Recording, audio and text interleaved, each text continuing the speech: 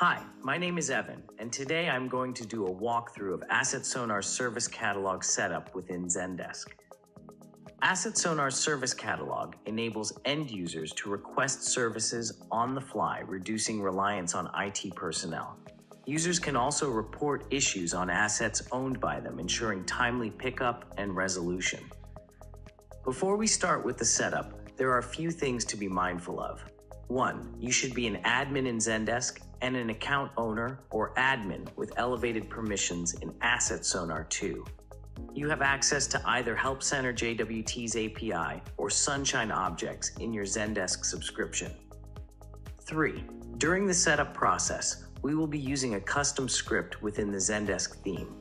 You can find this script in the video description as well as the blog written on this very setup. Let's jump into the steps to set up the service catalog.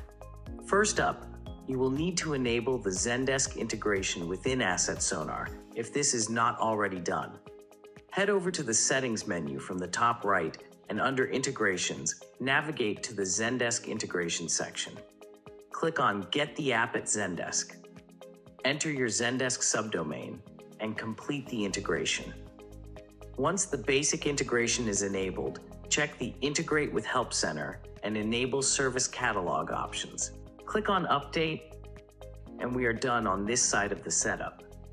You will now find the Service Catalog Builder under the More menu. You can set up all the service categories and services within them as per your needs. These will be exposed onto the Zendesk Service Catalog, allowing users to submit tickets against each of these. Let's move on to the second piece of our integration, which requires some setup to be done within Zendesk. In summary, we will be setting up the fields that are necessary to handle the flow of data between Zendesk and AssetSonar. We will also be setting up a custom page that will ingest the service catalog items that you will set up within AssetSonar. So let's get into it. Head over the Zendesk Admin Center and click on the Field section and hit Add Field. We will set up a text field. I will be naming it Linked Item, as this field will store the specific item in itself. Make sure this field is visible to end users and are optional. We will set up another field called Service Item Request with an identical setup to the previous one. This field will carry the services that the users will request.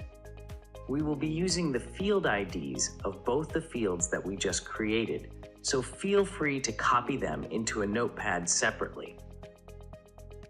Now let's set up the Service Catalog custom page within your theme.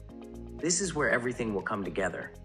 Head over to the Guide Admin menu within your Help Center. Click on the Customize Design button. Pick the theme you want to set up Service Catalog on and click Customize. Hit Edit Code. Under the Add drop-down menu, select Custom Page. Name this page Service Catalog. This cannot be changed for the script to function properly. Leave this page empty. Now, click on the Document Head file from the left pane.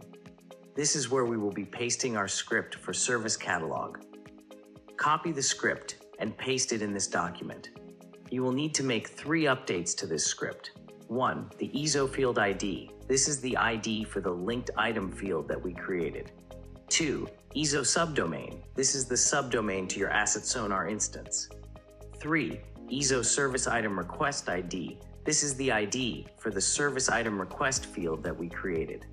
Now hit Publish. We are done setting up AssetSonar's service catalog within Zendesk. You will now find the link to access this service catalog on your Help Center. We will post a separate video on Service Catalog Builder and how you can create services that are exposed onto Zendesk. Please feel free to reach out to support@assetsonar.com if there are any questions.